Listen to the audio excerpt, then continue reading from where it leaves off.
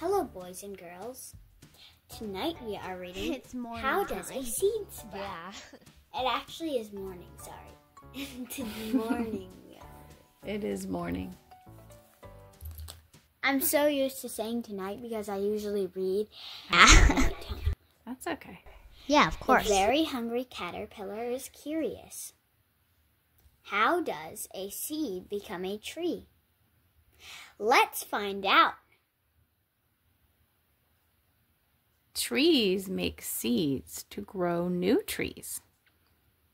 Oak trees grow their seeds inside of acorns. Then they drop their acorns to the ground.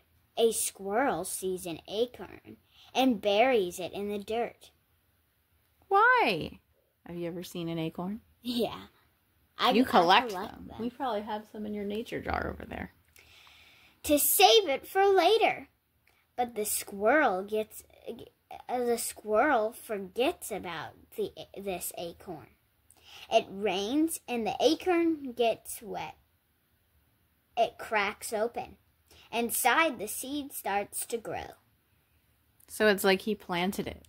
Mm-hmm. Because he didn't get it back out. It can become a little growing seed. A root reaches down into the dirt. Then a green shoot stretches up out of the dirt. Maybe you could try doing this experiment thing at your house so that you can try and see if you start to grow a tree. Right. We could be like squirrels, plant the acorns in the fall, and then see if they grow into little trees. More roots grow. What part of the tree grows next?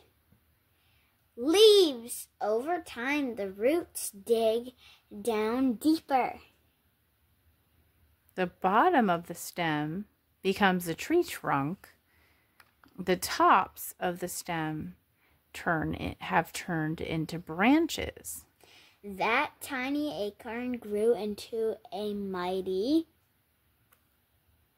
oak tree. Now the very hungry caterpillar knows how a seed turns into a tree.